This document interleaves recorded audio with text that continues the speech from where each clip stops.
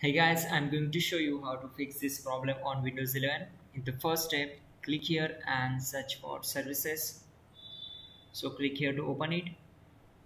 On the services window, search for SSDP Discovery. And here we go, right click on it. Select properties. And then set startup type as automatic. Then click on apply and then OK. Now search for UPnP device host. Right click on it, select properties and select startup type as automatic, then click on start. Now we are going to search for function discovery provide host and right click on it, select properties. Again here select startup type as automatic, click on apply. Now select function discovery resource publication.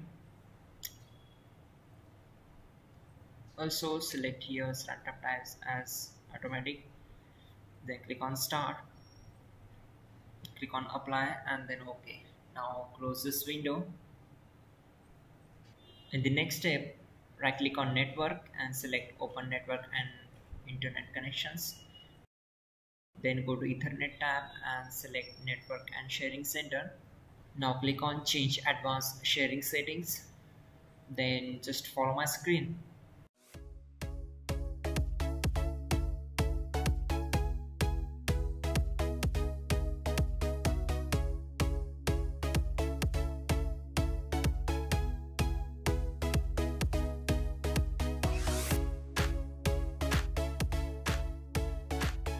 After that, close this window.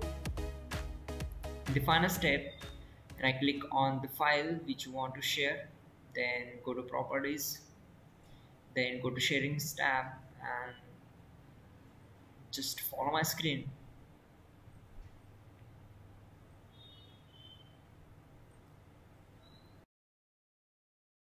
Okay, now close it. Again, right click on it, select properties, go to sharing tab, click on advanced sharing settings, check this box and then click on OK. That's it guys, your problem is solved and you're good to go.